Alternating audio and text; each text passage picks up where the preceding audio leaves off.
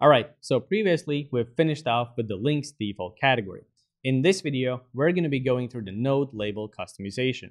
Now, as always, within a sample report, you already have your pre-configured variation of the chart that you can explore. For us, we're going to go into the training view and actually build the chart and go through the settings step by step. So first things first, let's add an instance of the network visual. Let's disable the background and title. And for the setup itself, I'm actually going to go for regions in the nodes, countries in the nodes, and for the measure, I'm going to be using total sales. Now, once we go into the formatting option, first thing you need to remember is that under nodes default category, you actually have two settings which are going to be applicable to this video.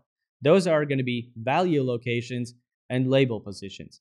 So what they allow you to do is to adjust where exactly for the node you're going to be displaying the label and the value.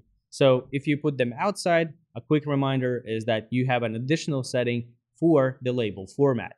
So keeping these in mind, we can move to the inside and outside labels. So we're just going to be closing this tab right here and open up inside labels. So for these ones, you have a couple of styling options. First, you have your font styling options. You have your color, size, font family, and style. Now for the size, we actually have two different modes. By default, what we're doing here is we're doing automatical sizing, meaning that readjusting itself to the size of the node. So bigger nodes going to have larger labels, so it's easier to read them.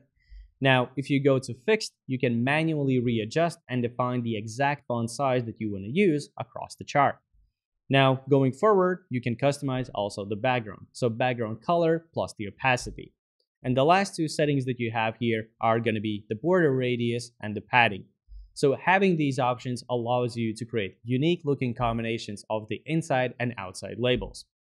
Alright, that's going to be it for the node label customization, and I'll see you in the next video.